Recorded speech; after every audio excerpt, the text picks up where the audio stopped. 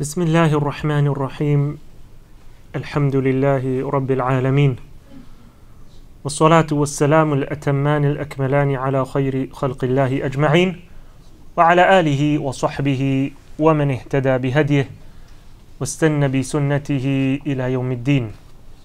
اللهم علمنا ما ينفعنا وانفعنا بما علمتنا وزدنا علما وأرنا الحق حقا وارزقنا اتباعه وأرنا الباطل باطلا وارزقنا اجتنابه واجعلنا ممن يستمعون القول فيتبعون أحسنه. وبعد، السلام عليكم ورحمة الله وبركاته.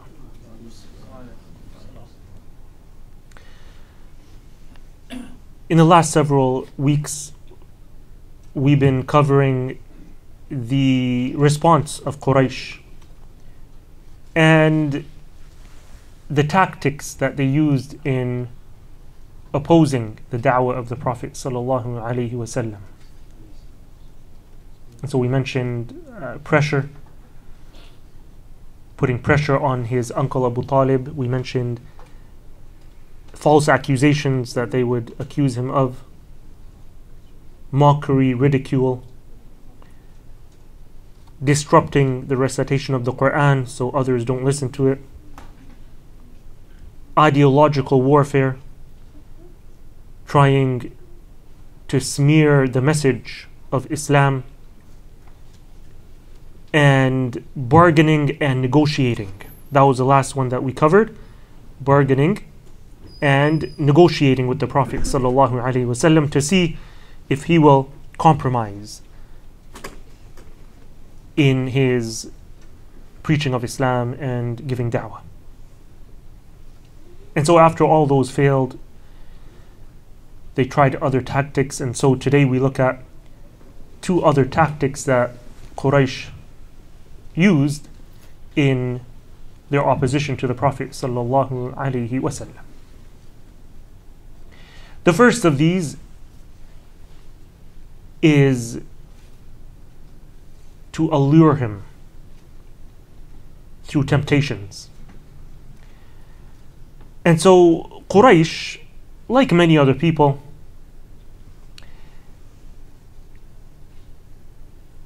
they had a worldview that was dunya centered, where they think that everyone else is like them, attracted to the dunya and chasing after the dunya, and they'll do everything for the dunya. And this belief of theirs is because they don't believe in the akhirah. So they said that we have one life to live, and that's it. After that, there's nothing. So they're attracted by the glitter and the glamour of the dunya. And they thought that, look, Muhammad sallallahu alaihi wasallam, he's a human being like us. He has desires just like us. So if we have failed to stop him so far, then let us try to lure him by offering him certain things which are temptations for most people, in exchange for him to stop preaching Islam.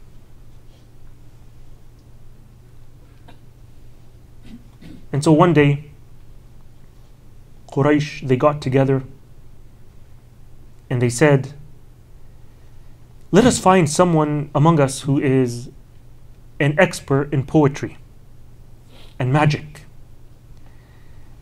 and let him go and meet Muhammad sallallahu alaihi wasallam and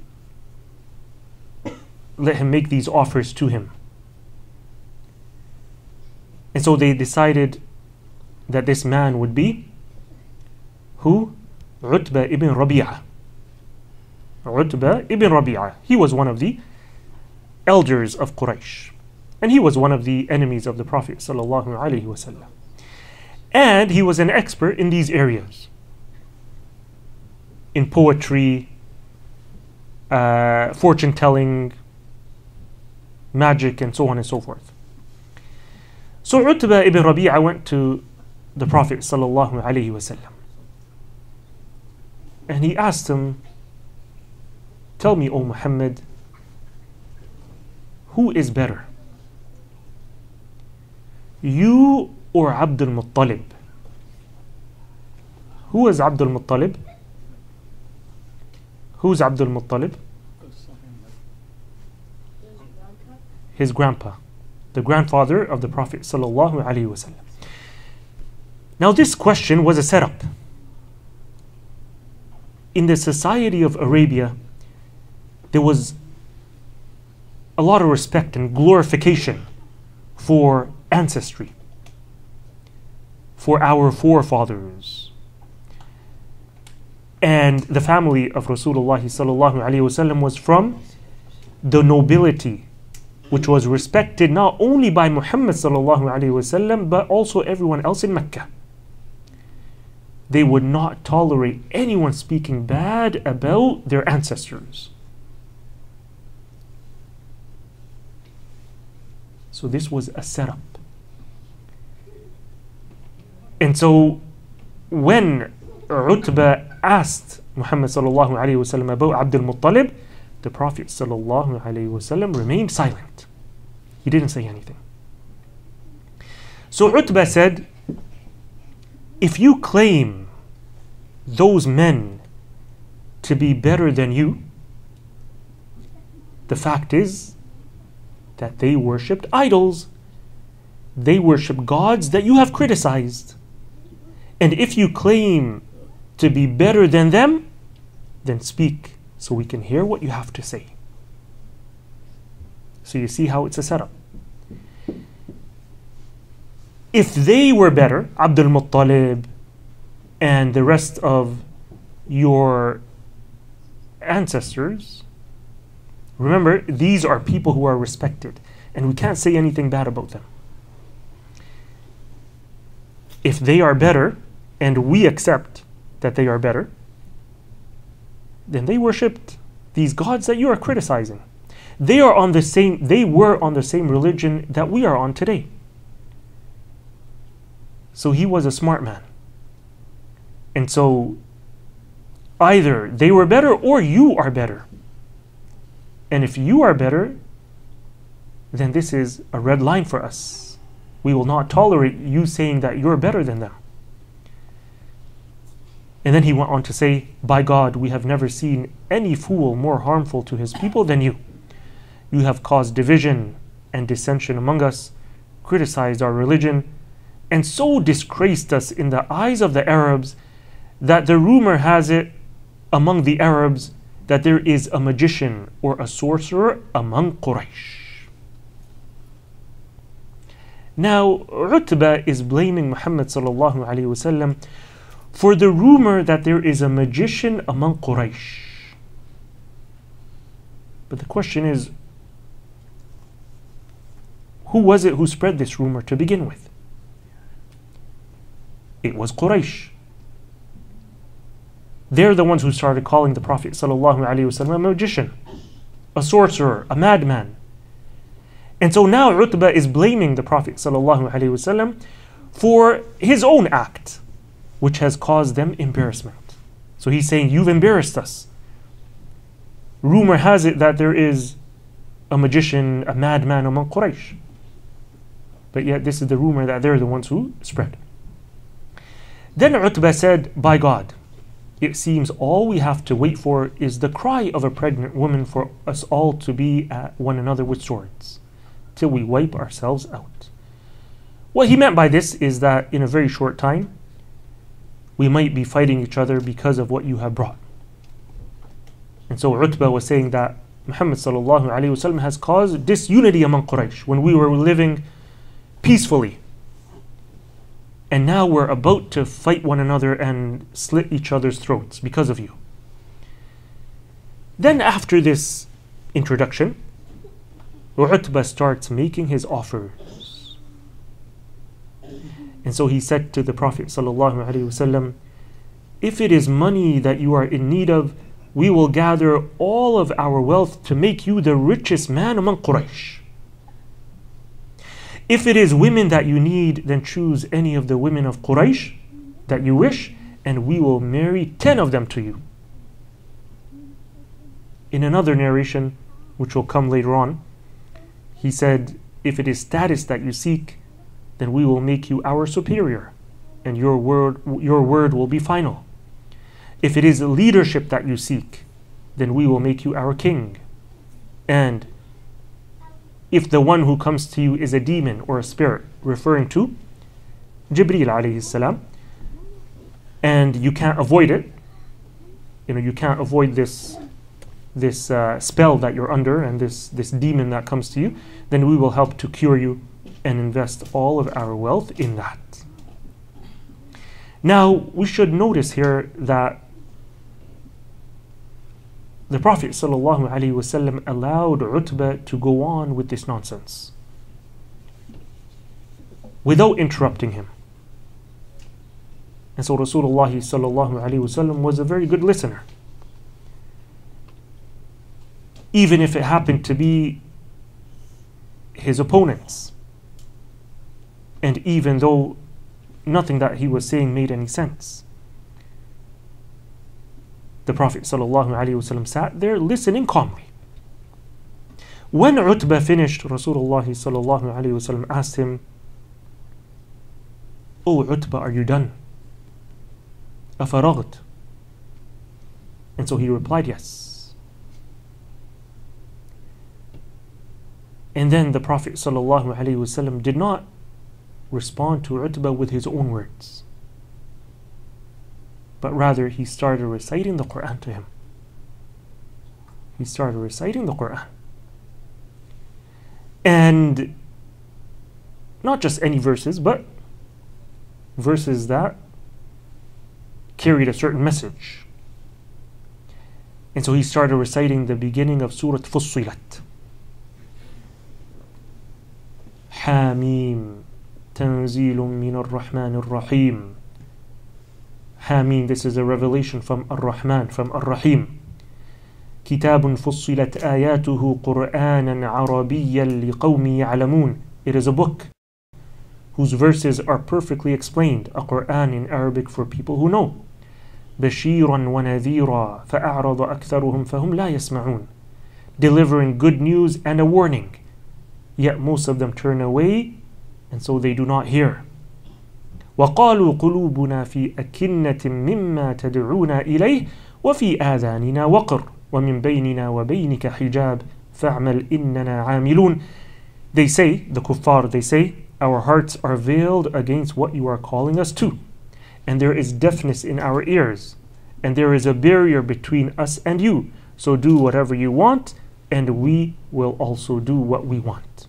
قُلْ إِنَّمَا أَنَا بَشَرٌ مِثْلُكُمْ يُوحَى إِلَيَّ أَنَّمَا إِلَهُكُمْ إِلَهٌ وَاحِدٌ فَاسْتَقِيمُوا إِلَيْهِ وَاسْتَغْفِرُوهُ وَوَيْلٌ لِلْمُشْرِكِينَ. Allah commands the Prophet ﷺ, O Prophet, say to them, I am only a man like you. I'm only a human being like you. But it has been revealed to me that your God is only one God, so take the straight way towards him and seek his forgiveness, and woe to the mushrikun. And then the ayat continue, describing the mushrikun, and then Allah subhanahu wa ta'ala talks about himself being the creator of the heavens and the earth, and then how he created this world. And then after several ayat, Allah subhanahu wa ta'ala says, فَإِنْ أَعْرَضُوا فَقُلْ أَنذَرْتُكُمْ صَاعِقَةً مِثْلَ صَاعِقَةِ عَادٍ وَثَمُودٍ. Allah says, if they turn away, then say to them, O Muhammad, I warn you of a mighty blast, like the one that befell Ad and Thamud. In one narration it says that when Rasulullah ﷺ recited this ayah, Utbah stopped him, and he placed his hand over the mouth of Rasulullah ﷺ and begged him to stop. Why?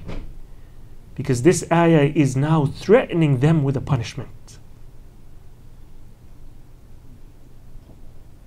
the likes that had come to Ad and Thamud. And it's not something that they were unaware of. They knew about these civilizations of the past, and they knew the punishment that came to them. And Utbah knew deep down inside, like the other leaders of Quraysh, that Muhammad sallallahu alaihi wasallam is truthful in whatever he says. You know, their kufr was one of stubbornness. It was not one of, you know, we don't see that you are true. We don't see this as being the truth. Give us evidence. We're not convinced. No. Their kufr, as we have seen, you know, many examples previously, their kufr was one of stubbornness, while knowing deep down inside that Muhammad sallallahu alaihi wasallam is truthful, and he is receiving, you know, the revelation from Allah. So when Utbah heard this, he stopped the Prophet sallallahu alaihi wasallam, and then he got up and left. And so when he went back to Quraysh, and told them what had happened,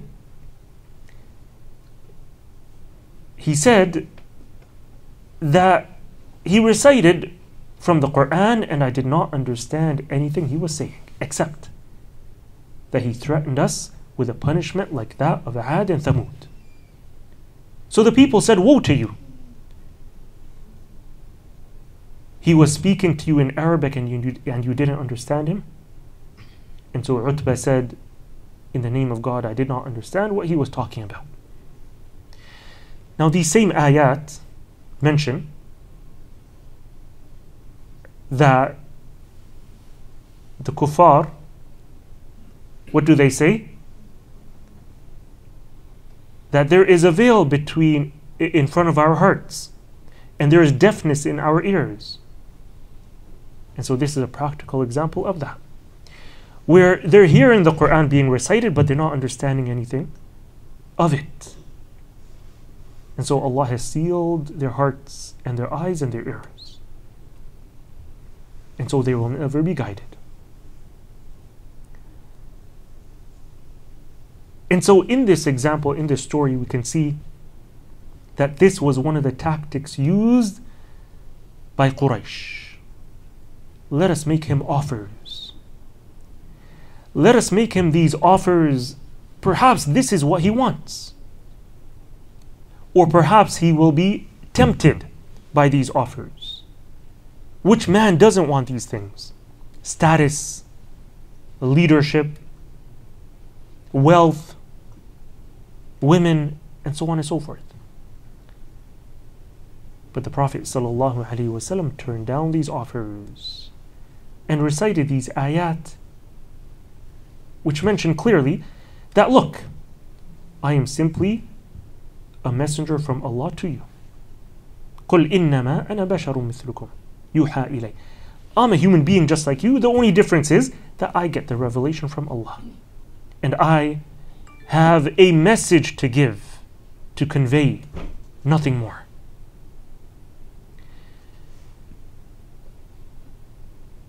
And so there are many lessons that we can learn from this tactic used by Quraysh. The first lesson is that in this is evidence of the prophethood of the Prophet sallallahu alaihi wasallam. And this is especially for people who are not convinced. And so part of our da'wah is that we should show how the Prophet ﷺ was indeed truthful.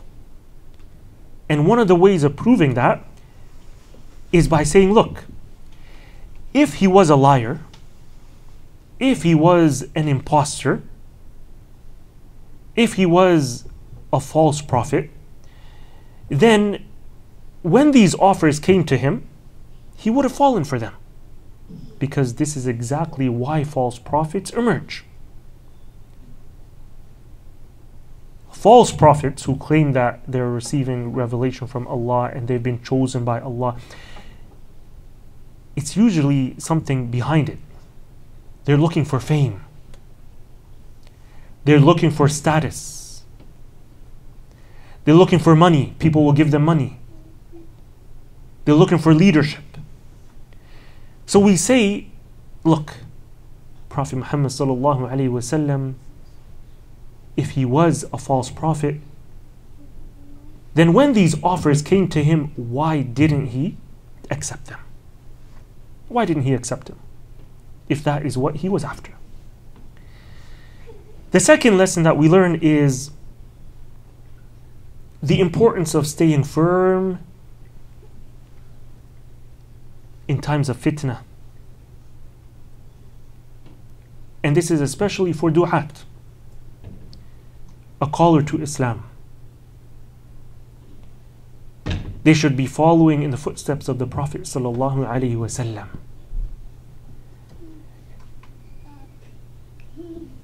In remaining firm and steadfast. That when we are tested and tempted with the dunya, and these offers come to us in our face, yes, our human nature is that we're weak, but we need to stand our guard. And we cannot fall prey to such attempts.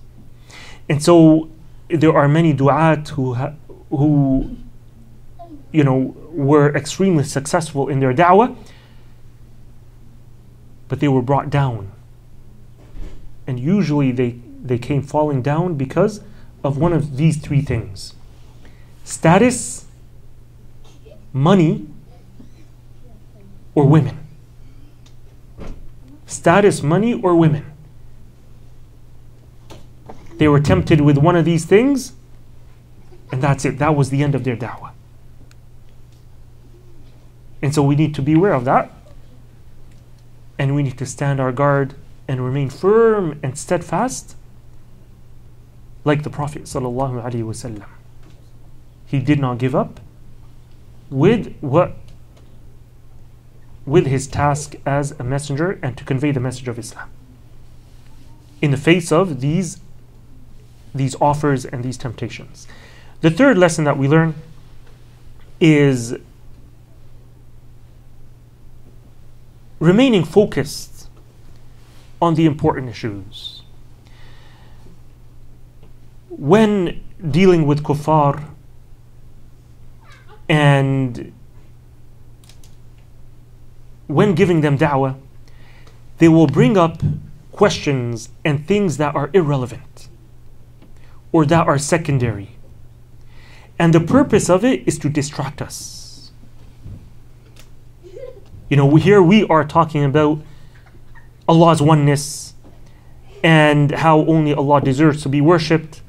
And we're talking about Tawheed and how there is no religion on the face of this earth which emphasizes the issue of Tawheed like Islam does. And then they come to us with secondary issues. But look at how Islam treats women. Look at the barbarity. Look at this, look at that. What Utbah was doing here is no different. The first thing that he came to the Prophet ﷺ with, what was it? What do you say about Abdul Muttalib? It was a setup. It was a trap. This is not the issue. Here I am calling you to Allah and the worship of Allah, and here you are asking me about Abdul Muttalib. He was trying to sidetrack him. But did the Prophet ﷺ fall for that trap? No. He didn't answer him. And so this is exactly how we must be. Why? Because if you answer, then it's going to lead to another question. And then there's going to be back and forth. And then there's going to be this debate. And you're not going to get anywhere. You're not going to get anywhere, and they would have accomplished what they were trying to do, to sidetrack you, to distract you. The fourth lesson that we learn is the importance of replying back with the Quran. And so this is only one of many examples of how the Prophet ﷺ would use the Quran to respond to what people would say. He didn't respond with his own words, although he could have. But he used the words of Allah. And so this teaches us that we should use the concepts of the Quran in our da'wah. We shouldn't make our own concepts up when we have the Quran and it is sufficient for us. Use the concepts of the Quran, the teachings of the Quran, the words of Allah subhanahu wa ta'ala in responding back in our da'wah. We move on after that to the next tactic, and this tactic is basically making challenging demands. Making challenging demands to the Prophet sallallahu alaihi wasallam. And so they would come to him and demand for the Prophet sallallahu alaihi wasallam miracles and things that they knew the Prophet sallallahu alaihi wasallam could not do. Why? Because he's a human being.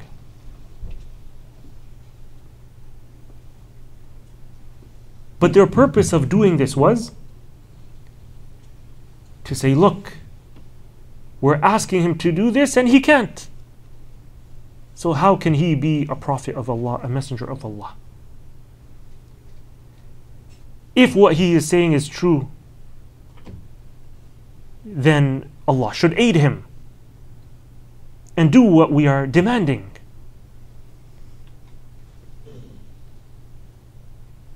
And so here we should note that there's a difference between these demands of Quraysh and the requests of some of the followers of the prophets when they would ask for miracles. So the followers of Musa alayhi salam, they asked for miracles from Musa alayhi salam.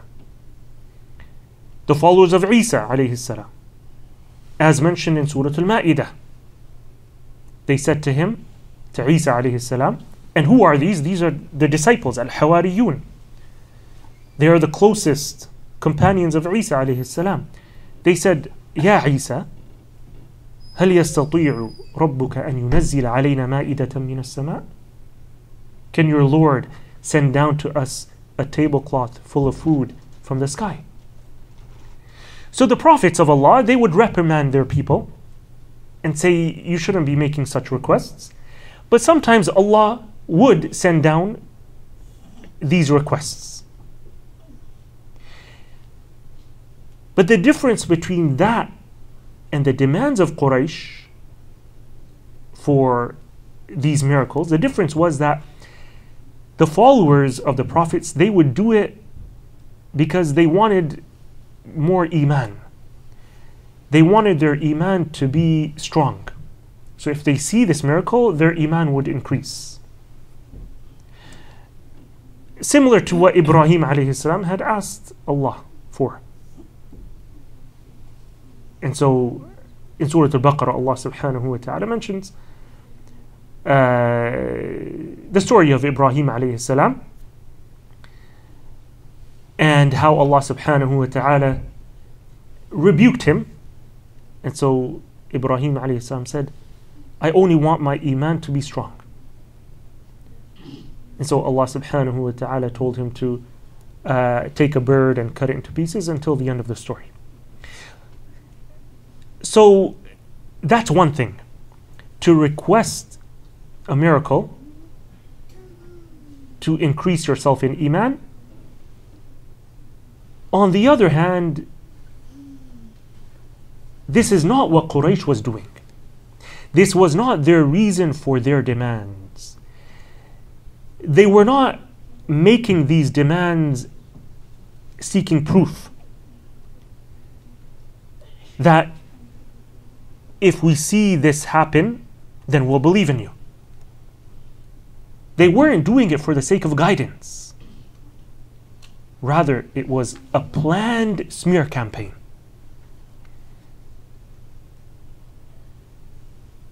If he failed to fulfill our demands, therefore he's not a messenger of Allah. And that's basically what they were trying to do. And then they were going to take this and spread it among the Arabs.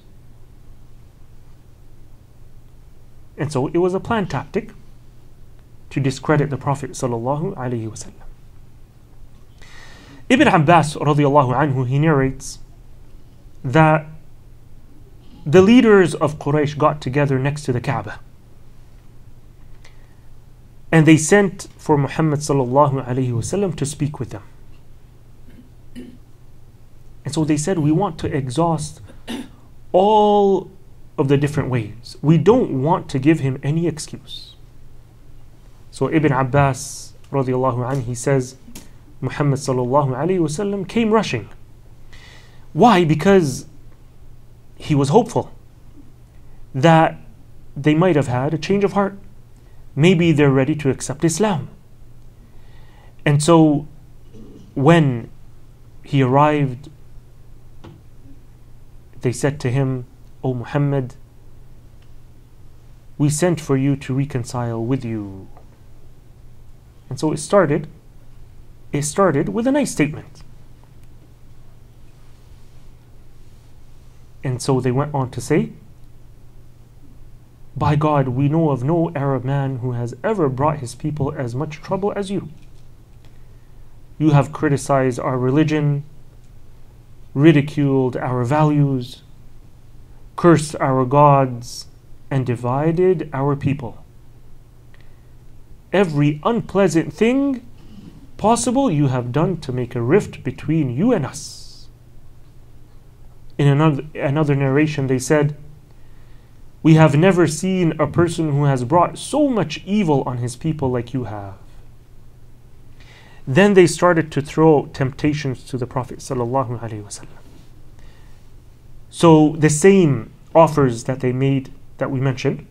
So they said, O Muhammad, if you are presenting us this message because you are in need of money, then we will collect for you money until we make you the most wealthiest among us. O Muhammad, if you are coming up with this religion because you are seeking power, then we will appoint you as a king over us. O Muhammad, if you are presenting us with this religion because you are desiring women, then we will choose for you the best 10 women of Quraysh and marry them all to you. O Muhammad, if you are presenting us with this message because you are possessed by the demons, then we will spend whatever is needed to cure you, even if we have to exhaust all of our wealth in the process. So tell us what you want. And so here Rasulullah sallallahu alaihi wasallam responded by saying that what you have said does not apply to me. I have not brought to you my message seeking your money, nor honor among you, nor sovereignty over you. Allah has sent me to you as a messenger. He has revealed a book to me and ordered me to bring you good news and warn you. Bashiran wa nadhira. I have brought you a message from my Lord, and I have given you counsel. If you accept what I have brought to you, then that is for your own good on earth and in the akhirah. If you reject it, then I will await Allah's decision until He decides between me and you. So after that, they said to him, if you're turning down all of our offers, then you know how narrow our land is. Anyone who's been to Mecca knows that the city is in the middle of mountains. And so they said, look, you know how narrow our land is. You know how poor we are. You know how difficult life is for us. So how about you go to your Lord who has sent you, and you tell him to move these mountains away, and just level them and make more space for us. And why don't you ask him to make rivers flow in Mecca, just like the rivers of Syria and Iraq? We want to have rivers like others have. We also want you to go to your Lord and tell him to bring back to life some of our forefathers. And we want you to bring back to life Qusay ibn Kilab. And so we mentioned previously, Qusay was one of the ancestors of the Prophet ﷺ, and he was a very important figure in the lineage of the Prophet ﷺ. The responsibilities of Quraysh were passed down to his children. And so each one took a different responsibility of the affairs of Mecca. So he was a very important individual. They said to him that he was someone very, very important. We want you to bring him back to life so we can ask him if what you are saying is true or not. And then Muhammad, if you do that and our forefathers agree to what you say, then we will follow you. And so the Prophet ﷺ responded with the same thing. He said, that is not why I have been sent. I have only brought to you from Allah what He has sent me with. I have informed you of what I was sent with. If you accept it, then that is for your own good on earth and in the hereafter. If you reject it, then I must patiently wait for Allah's decree and for Him to judge between us. So then they continued. And they said, well, how about if you then ask your Lord to send down an angel who will witness to your truth? Not only that, we also want you to ask him to give us palaces and gardens and treasures of gold and silver. And then how about you do this? Why don't you tell him to fulfill your needs? Because we see that you are seeking a livelihood just like us. You work, you need to work just like we need to work to make income in order to survive. And so they were taunting the Prophet ﷺ that, look, if you are so close to Allah, then how come you are working and earning money just like the rest of us? So they were trying to tell him to prove that Allah is close to him by asking for wealth. Go and ask your Lord to give you wealth so that you don't have to work just like the rest of us. Again, the Prophet ﷺ said, I am not going to do that. I am not going to ask such things of my Lord. That is not why I have been sent to you. Allah has sent me to announce and warn. If you accept my message, then that is for your own good fortune on earth and in the hereafter. If you reject it, then I must patiently wait and leave the matter up to Allah until He decides between myself and you. And this particular request is mentioned in Surah Furqan, where Allah mentions, they say, why is it that he walks around in the marketplaces and eats? يَأْكُلُ الطَّعَامَ وَيَمْشِي فِي الْأَسْوَاقِ. Why is it that he eats just like the rest of us? He walks about in the marketplaces, buying and selling just like the rest of us. So after the Prophet ﷺ said that, they continued and they said, well then fine. Ask your Lord to bring down the punishment that you have been promising us with. And so the Prophet ﷺ, he said, that is up to Allah. If He wishes, He will do that to you. So then they said, O Muhammad, Doesn't your Lord know these questions that we are asking you? How come He's not helping you in giving an answer? We're making these demands and you're not giving us a satisfactory answer. How come He's not helping you? And then they said, we figured it out. We know who is teaching you all of this. You are being taught this Quran of yours by a man in Yamama whose name is Ar-Rahman. And we are never going to believe in that man called Ar-Rahman. They just made up a story of this so-called man in Ar-Rahman. And then one of them said, we worship the angels who are the daughters of God. And that was one of the beliefs of some of the Arabs, that the malaika, the angels, are the daughters of Allah. Allah mentions this in the Quran. Others, they said, we will not believe you until you bring us Allah and the angels before us. Again, even this request is mentioned in the Quran. All of these were just attempts at mocking the Prophet ﷺ and insulting him. It wasn't that they were making these demands because they are seeking evidence of his prophethood, but rather it was just nothing but stubbornness.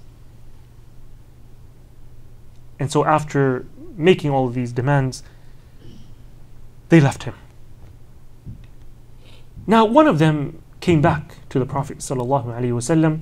His name was Abdullah ibn Umayyah. Now one may think that this man felt sorry for the Prophet ﷺ and probably wanted to apologize.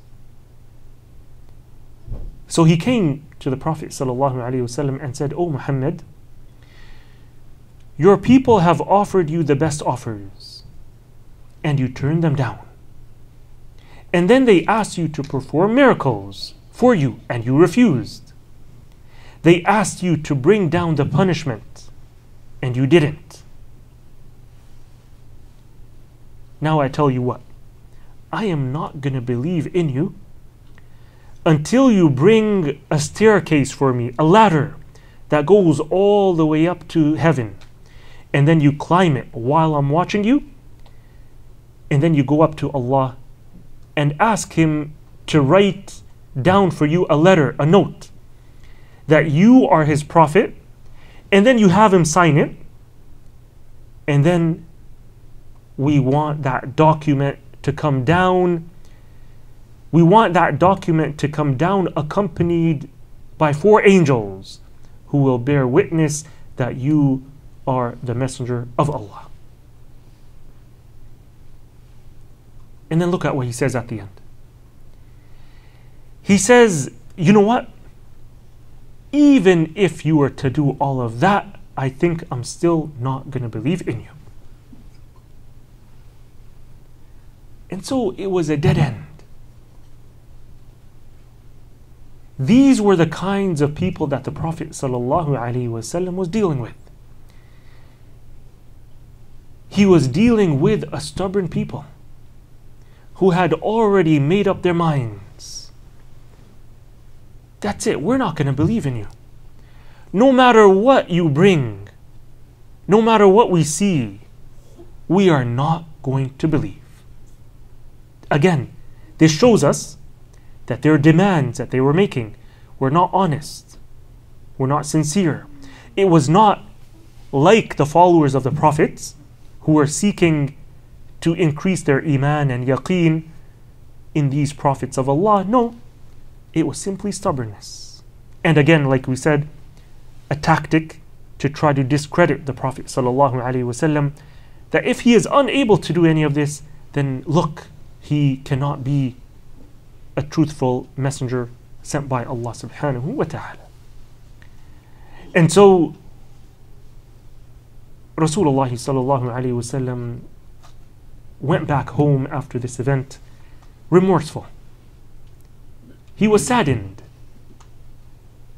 at this failure. He went with good hopes. When they called him, he thought to himself that perhaps they want to accept Islam, and look at how things turned out.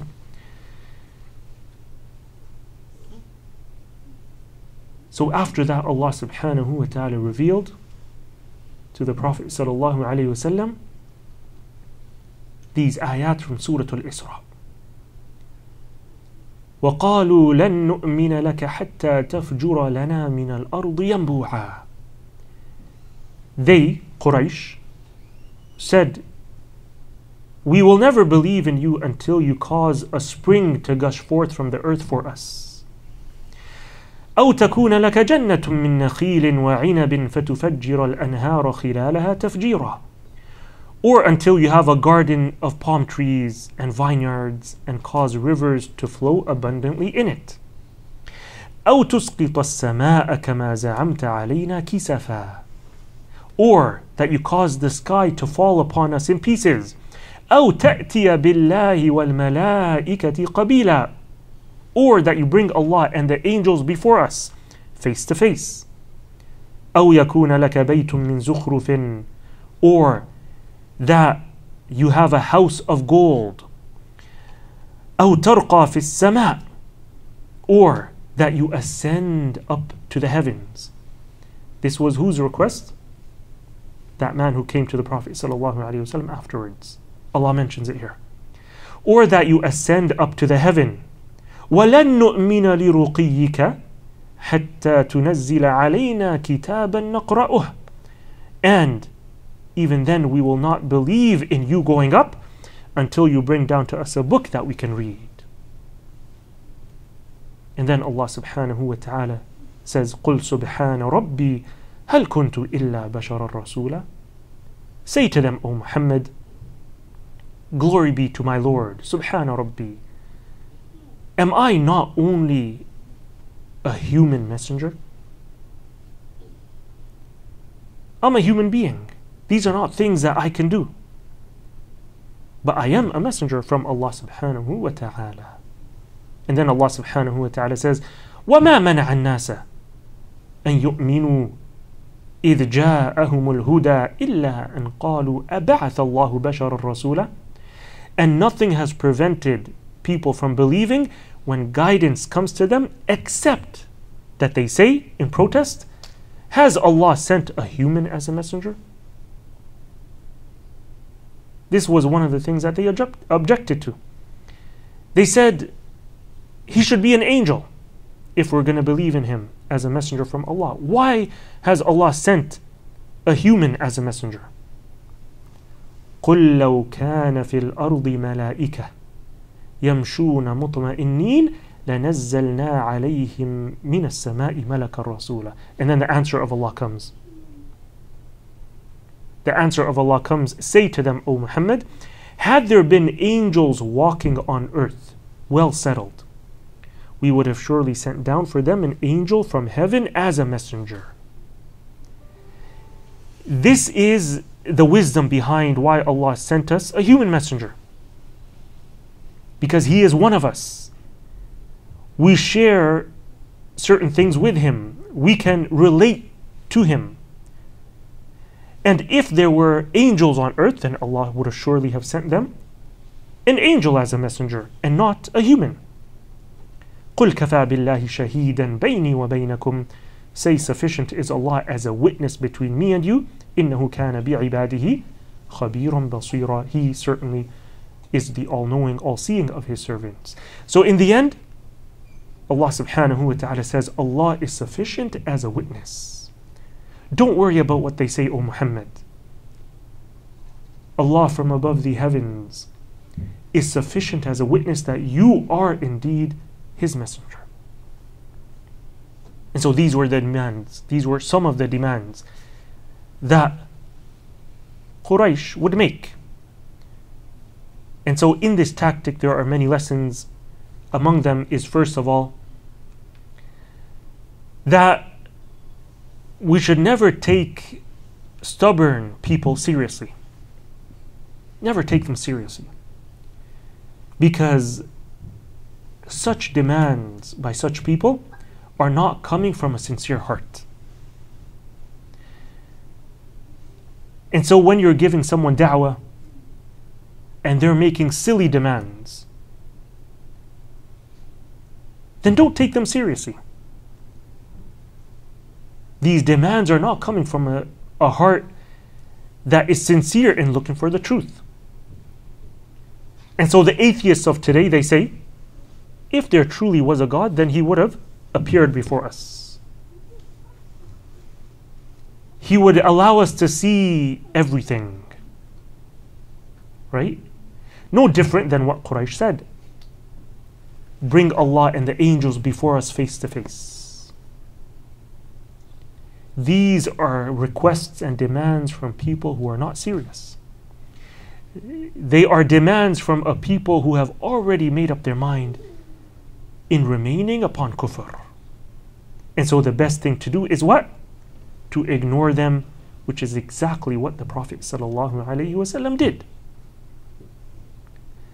The second lesson that we learn is the wisdom behind not responding to their demands. And so, why is it that Allah subhanahu wa ta'ala did not fulfill these demands for His Prophet sallallahu alaihi wasallam? It would have brought him joy. He would have been happy. And so the wisdom behind that, if we were to look in history, we would find that this was not the first time that such demands were made. With all the previous prophets, similar demands were made. And the sunnah of Allah is that when demands are made and Allah subhanahu wa ta'ala fulfills those demands and the people still disbelieve, then Allah sends His punishment right away. He annihilates those people.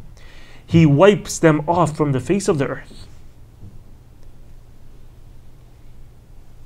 As happened with Thamud.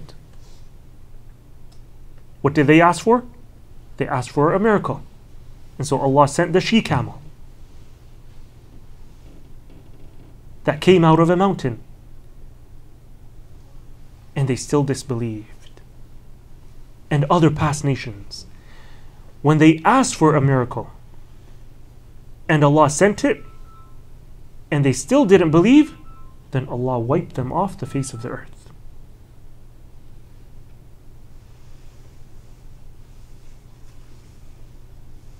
Ibn Abbas radiallahu anhu, he narrates that Quraysh asked the Prophet sallallahu alaihi wasallam to change Mount Safa into gold.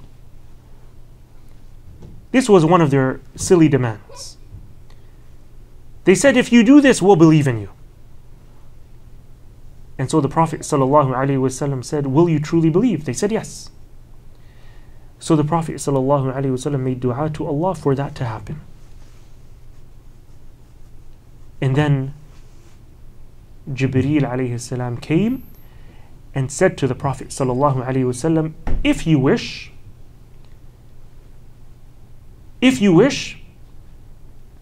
Allah will do that for you. If you wish, Allah will leave the door of Tawbah open for them. He said to him, if you wish, Allah will leave the door of mercy and Tawbah open for them. Give them time to repent and to reconsider Islam. Or Allah will make this happen, and if they continue to disbelieve after that, they will be punished like those before them. And so this is evidence that when they make their demands and Allah makes it happen, if they continue to disbelieve, then that's it. Allah subhanahu wa ta'ala punishes them right away. And so the Prophet sallallahu alaihi wasallam said, rather leave the door of tawbah and mercy open for them. The third lesson that we learn is that some people will never believe. No matter what sign comes to them, no matter what proof comes to them from Allah subhanahu wa ta'ala, as that individual said, that even then I still won't believe. As Allah subhanahu wa ta'ala says in the Quran, إِنَّ الَّذِينَ حَقَّتْ عَلَيْهِمْ كَلِمَةُ رَبِّكَ لَا يُؤْمِنُونَ. Those who, the decree of Allah has already come that they won't believe. وَلَوْ جَاءَتْهُمْ كُلُّ آيَةٍ حَتَّى يَرَوُا الْعَذَابَ الْأَلِيمِ. Even if every sign, every miracle was to come to them, they wouldn't believe until the punishment of Allah is in front of them. And Allah subhanahu wa ta'ala says, سَأَصْرِفُ عَنْ آيَاتِيَ الَّذِينَ يَتَكَبَّرُونَ فِي الْأَرْضِ بِغَيْرِ الْحَقِّ. I will ward away my ayat from those who are stubborn, those who are arrogant on earth. وَإِن يَرَوْا كُلَّ آيَةٍ لَا يُؤْمِنُوا بِهَا. Even if they were to see every ayah, every sign, every proof, they wouldn't believe in it. These are people whose hearts have been sealed. Some people may ask, why is it? Why is it that these people are destined for the hellfire? Why doesn't Allah give them a chance? The answer is that Allah gave them many chances, but they persisted upon their kufr, in their stubborn ways, and so there came a time when Allah decided to seal their hearts. That's it. No matter what evidence they see, they'll never believe. And so the lesson in this is that one should never despair when he's giving da'wah to certain individuals, because they're not believing. Their hidayah, their guidance rests in the hands of Allah. Allah decides. Our job is to convey the message, to make sure that they see the truth based on the evidence. And that requires effort from us. Sometimes we present Islam, but we don't do it in the best of ways. So our job is to perfect ourselves in that only. To study Islam, to study its evidences, convincing arguments, learn about what they're saying, come with the answers. This is all part of da'wah. But then there comes a point in time when you've done all of that and they still don't believe. This is where we say their hidayah rests in the hands of Allah. We cannot change their hearts. Finally, the last lesson that we learn is that a proof of your iman is that you submit and you do not object to anything that has come from Allah and His Messenger, and you don't make demands. You don't say, if only it was like this, it should have been like this.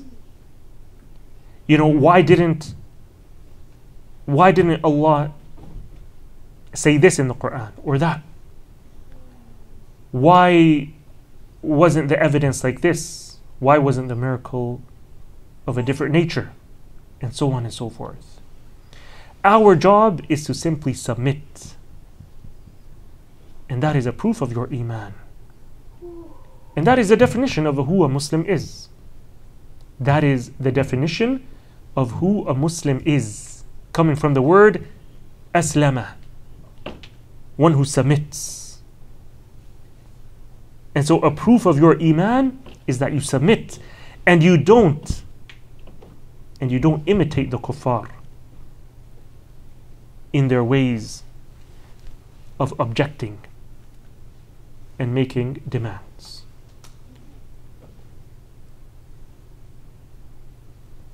And so we come to the end of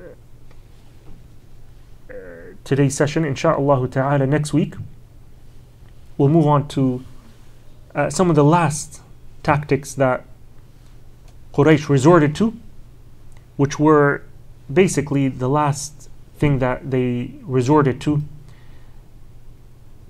after trying everything else. And so we'll look at that next week, inshallah. And with that, we will conclude our discussion of the response of Quraysh and how they opposed the Prophet sallallahu alaihi wasallam. So we'll do that next week, and then after that we'll move on to other events in the seerah of the Prophet sallallahu alaihi wasallam while he was still in Mecca. سبحانك اللهم وبحمدك أشهد أن لا إله إلا أنت أستغفرك وأتوب إليك وصلى اللهم وسلم على نبينا محمد وعلى آله وصحبه أجمعين والسلام عليكم ورحمة الله وبركاته.